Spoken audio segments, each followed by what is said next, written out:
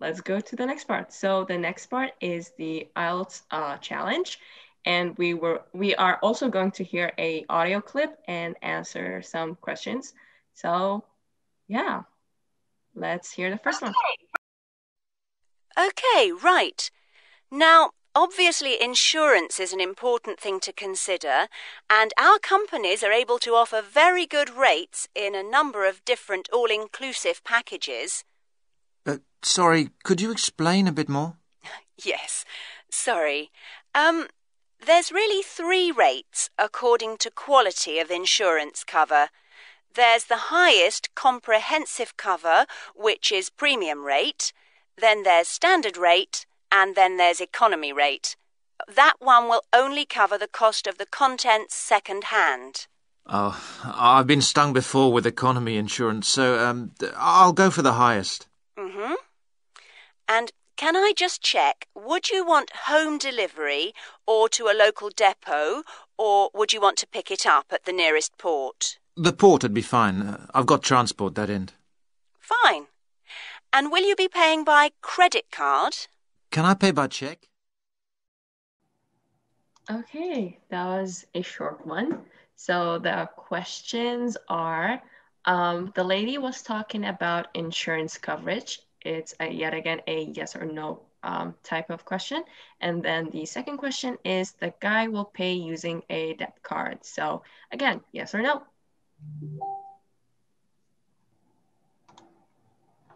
Okay, the results are in. So the first question, yes, won by 97%. I believe that's the highest we've gotten so far. Also, second one, no one by 56%. Let's see what the instructors think. So I'm with the audience. Yeah, go for it. I'm going to go with the audience, yeah. I agree. She was talking about insurance coverage, and she asked him all about it and said insurance repeatedly, and we all love these conversations with people if we want insurance coverage. So, but right at the end, she asked if he'd like to use a credit card. So maybe if someone only heard the word card, they might go with debit card. But he did ask if he could use a check, which no one does anymore, but okay, use a check. So in the United Kingdom, there's still a thing. Not in America. Nobody's doing that. I was at a Best Buy a couple weeks ago, which is a store to buy electronics. And the guy in front of me had a check in front of him, and he was writing it. So I guess people still use it, just I guess older generations. But yeah, my internet was cutting out. So I think I heard I heard the insurance agent asking him, do you want to pay with a credit card? And I think he asked if he can use a check instead. So I think the answer should be no to the second question. And for the first question, yeah, obviously it was about insurance coverage and about full coverage and comprehensive coverage and all that fun stuff. Yeah, that seems, the first one seems right with the majority, because in the beginning, she was talking about insurance coverage, and then the guy did pay with a check, and like I'm pretty sure we all mentioned, no one does that anymore. I'm pretty sure the last time, actually every single time I see someone do that, it's some old person at Walmart or something. So you're just jealous that you don't have a checkbook. That's why. No, that's not true. I actually gotta say that the first and for the moment only time in my life that I've used a check, it was here in America, like a few weeks ago. But it was, for big purchases. So, but yeah, I guess no one uses it like to do groceries shopping. Yeah. Pietro, you got put into the old people category. I know. I am. No, I'm pretty sure they made you get a check. That's why you paid with a check. Exactly. Now I have this checkbook. Now I need to use them. Otherwise, they expire, huh? I'm gonna buy candies with checks. You can send me a check if you want. I can send you That was really great. That was amazing. I guess we can move to the second sample. You will hear an extract from a talk given to a group who are going to stay in the UK. Good evening and welcome to the British Council. My name is John Parker and I've been asked to talk to you briefly about certain aspects of life in the UK before you actually go there. So I'm going to talk first about the best ways of making social contacts there. Now, you might be wondering why it should be necessary. After all, we meet people all the time. But when you're living in a foreign country, it can be more difficult, not just because of the language, but because customs may be different. If you're going to work in the UK, you will probably be living in private accommodation, so it won't be quite so easy to meet people. But there are still things that you can do to help yourself. First of all, you can get involved in activities in your local community. Join a group of some kind. For example, you'll probably find that there are theatre groups who might be looking for actors, set designers and so on. Or if you play an instrument, you could join music groups in your area. Or if you like the idea of finding out about local history, there'll be a group for that too. These are just examples. And the best place to get information about things like this are either the town hall or the public library. Libraries in the UK perform quite a broad range of functions nowadays. They're not just confined to lending books, although that's their main role, of course.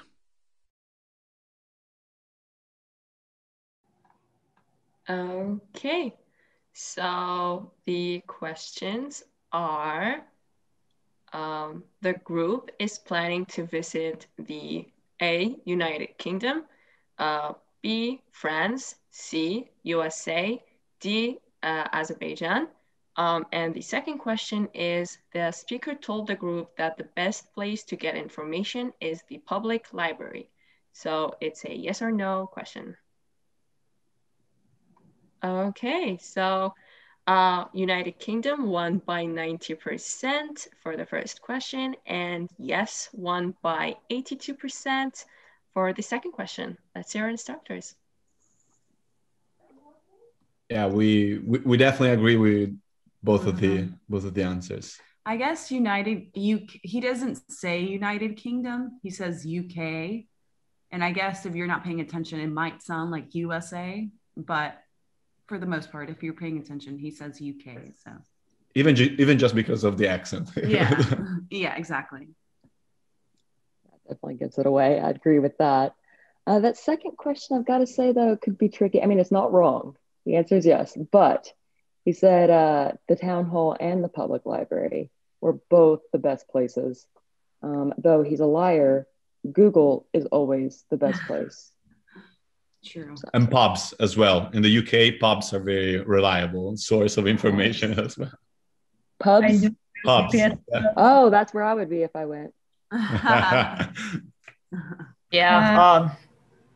You can talk. Yes. Thank you. I agree with that. It's United Kingdom, UK.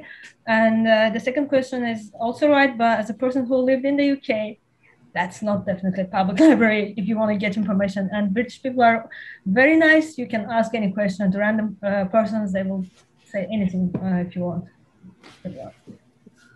Yeah, as long as, of course, you know the abbreviation. First one seems pretty straightforward. Second one, he most definitely mentioned two of them, threw me off again. But yeah, I guess I'd go with yes. Even though there were two mentioned, I guess the library, since books are so fun, it's the best place you could go.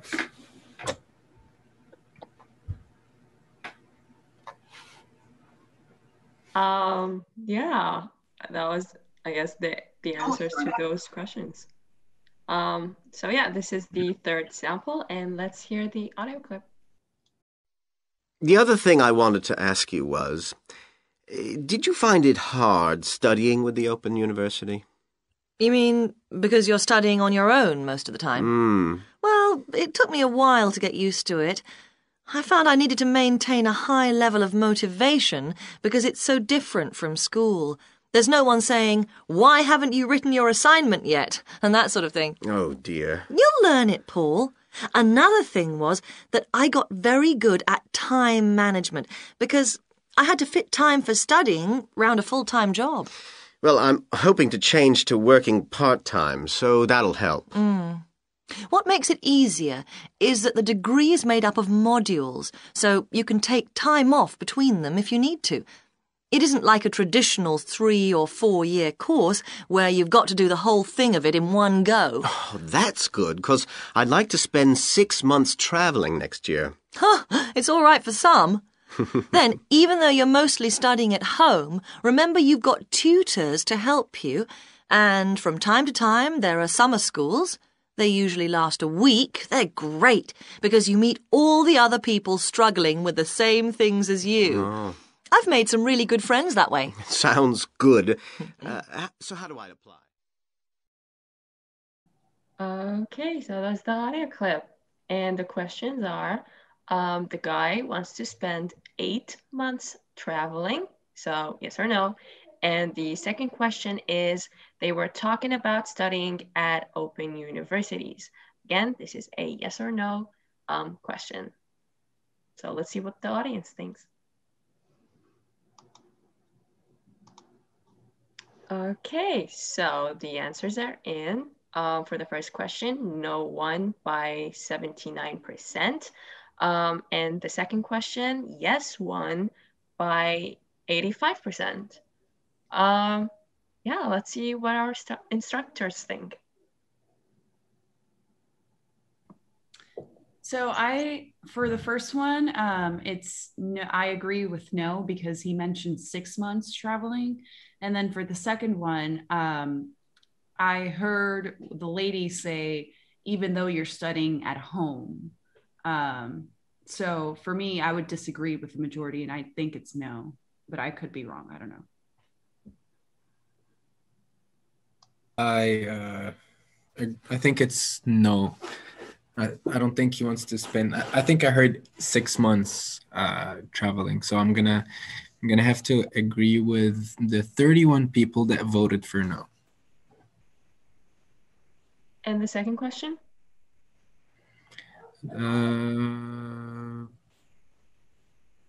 They were talking about studying at open universities. To be honest, I don't know. So I did hear him say it at first, actually. It was the very first sentence of the video. So if you missed just that very first sentence, they never said it again. Yeah, Emily is right. I also heard, and she talked that it's hard because no one is asking about your assignments, anything else, so you need to do your own time management. So Emily is right about the second question. Yeah, the first question, I heard 6 months, and second question, the first sentence completely blew right past me. I probably, from everything else that I heard, I probably guessed no, but then I didn't know the first sentence was even there. So I'd go with the majority. What threw me off is that it's the second question, not the first question, even though the answer to the second question was the first sentence in the video. So I was like... I'm not even familiar with the term open university. I've heard online, which is kind of what they were describing, but open sounds like it should be like outside, maybe, or something. So I heard that's maybe. I'm not familiar with open universities either. Yeah, it sounds like something out in the nature, one with the wild. But yeah, I guess we can move on to the very last part of today's session. So it's the radio challenge, and we have one more audio clip to listen to answer these questions. So yeah. Hi, I'm Amika and Archer, and welcome back to Brave Talk. In today's episode, we're talking about a brave story about my best friend and an outrageous fire. When my friend was walking down the street on a normal sunny day, she saw smoke coming out of a house.